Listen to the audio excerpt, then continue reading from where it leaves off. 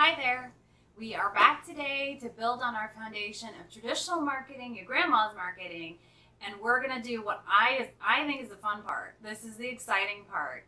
This is unconventional marketing. This is what is going to set you apart from the sea of other businesses going after your very demographic.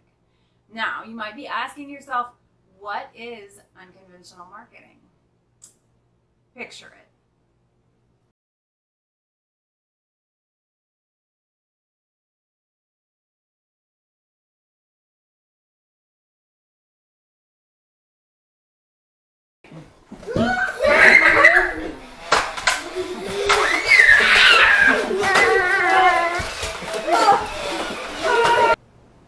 That is unconventional marketing.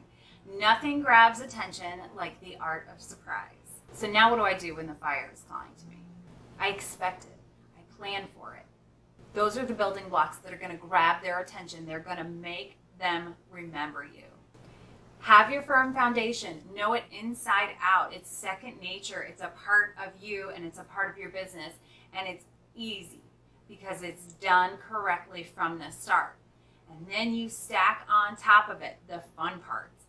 You can get a little weird. You can get out there and you can surprise people with what you show them. So the fun part of marketing is also the hard part of marketing, because once you find something unconventional that works, it's no longer unconventional. It becomes a part of your foundation and it becomes a part of your normal routine when you are going through the motions of what works, of what you're going to do next season, of what you're going to do next quarter or next year. That stuff worked. You're going to do it again, but it's not going to have the same impact on the same demographic. So when you have a technique that you take the world by storm, you have to be ready to change it. So always be ready to adjust who you're targeting, how you're targeting them, where you're finding them, what you're doing. Always be ready to adjust so that it becomes a new unconventional technique for a new class. You can change who it's after, where you find them, what you're doing. You can change the colors, you can change the wording. You can adjust things a little bit until you hit on something and then it becomes foundational. That's a good thing. That's not a bad thing, because you're going to go through some unconventional marketing that are busts. That's just part of it. That means you're putting yourself out there. So nothing's completely a bust. But some things will have a higher return and a higher impact than others. Consider McDonald's. They've changed their logo. They've updated their logo, but they've managed to maintain consistency so that it's still recognizable. That is a feat. That is an art. That's something that's hard to do. It seems so easy to us as the consumer, but it's a hard thing to do for a brand. They had this logo that is very much a part of them, and when they adjust it a little bit, it causes some uproar. It's still recognizable.